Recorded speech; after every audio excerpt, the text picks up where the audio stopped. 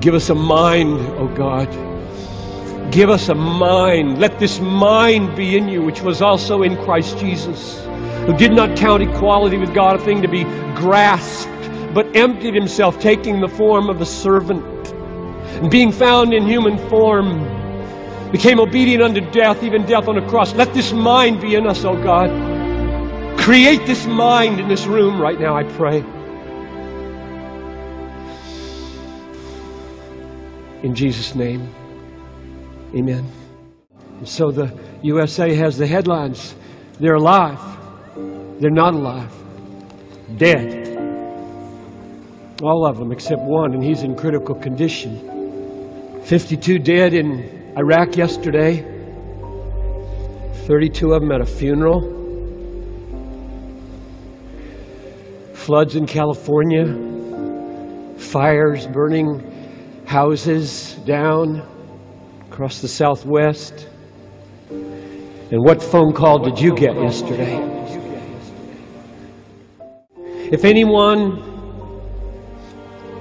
would come after me, let him deny himself and take up his cross.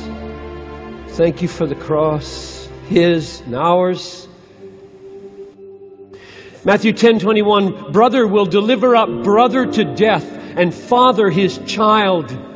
Children will rise against parents and have them put to death, and they will be hated by all for my name's sake. The one who endures to the end will be saved. John 16:1, the hour is coming when whoever kills you will think he is offering service to God. Every radical Muslim believes that when he kills a Christian.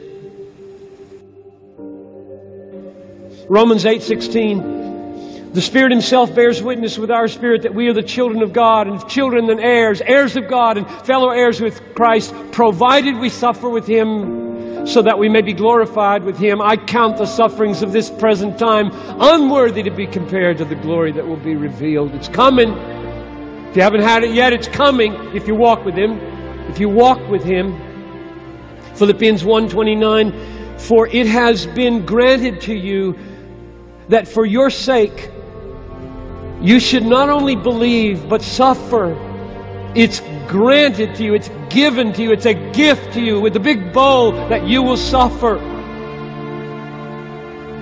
2 Timothy 1:8, therefore do not be ashamed of the testimony about our Lord or me, his prisoner, but share in suffering for the gospel, for the power of God. One more, Acts 5:41. They left the presence of the council, Peter, John, they left the presence of the council rejoicing that they had been counted worthy to be shamed for the name.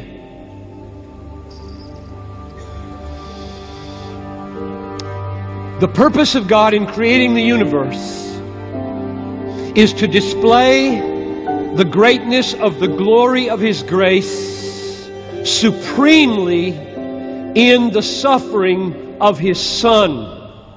That's yesterday. Today, the summons, will you join the Son in displaying the supreme satisfaction of the glory of grace in joining him on the Calvary road of suffering, because there's no other way the world is going to see the supreme glory of Christ today except that we break free from the Disneyland of America and begin to live lifestyles of missionary sacrifice that looks to the world like our treasure is in heaven and not on the earth. It's the only way. The prosperity gospel will not make anybody praise Jesus. It will make people praise prosperity. Of course I'll have a Jesus who'll give me a car. Who wouldn't want a Jesus who gives me health, a car, a fine marriage? I'll take your Jesus if the payoff is right. That's not the way you're going to win your campuses. Dressing the coolest, driving the coolest, typing on the coolest. It's not going to get any praise for the suffering Christ. He calls you in this service, in this conference, in this life, in this world, in that newspaper world. He calls you to another way. Isn't it the good life? Isn't Christianity the good life? And if it's a delusion, it doesn't really matter. We're gone. So who cares if it's a delusion? It's the good life. Wrong! It's not the good life. Paul could not possibly have said, if we have hoped in Christ only for this life, we are most to be pitied if this is the good life.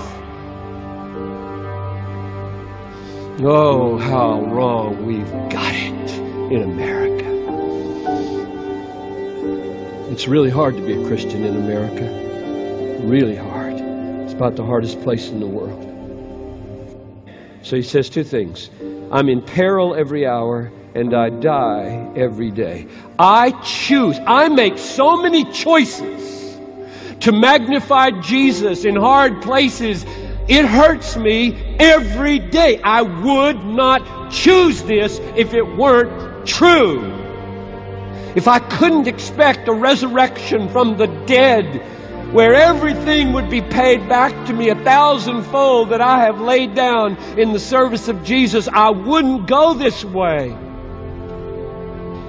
Christ died for millions of people all over the world. People on your campus, people in the unreached peoples of the world. Their debt has been paid.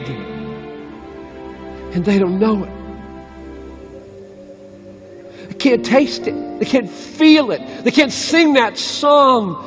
I thank you for the cross, my friend. I thank you for the cross. There's something missing in this suffering. It's not showing up. It's not showing up in 639 unreached people groups, over 100,000 in population, that have zero testimony from the people in this room or me. It's not connecting. There's something lacking in the sufferings, namely the presentation of the sufferings. It's an amazing statement. And just think about the history of missions for a moment. If you have any inkling of how we got to where we are today with 1.3 or 4 billion people professing faith in Jesus Christ when it started from 12, how did we get there? You know what the answer is? Suffering.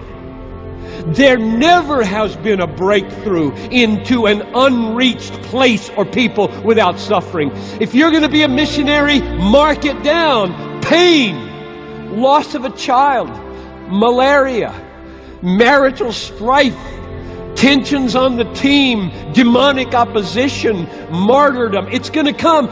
Don't think it's strange when it comes. It's the price. He paid His life for our salvation.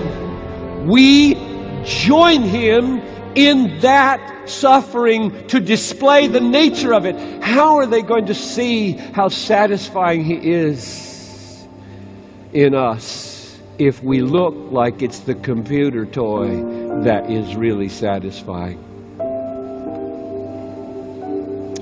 It is wonderful, I think, that Paul in this verse says, now I rejoice in the sufferings for your sake. I'm not summoning you to a miserable life. I am summoning you to a painful life. But in this pain, all over the Bible, you find Christians rejoicing in tribulation. Rejoice in tribulation.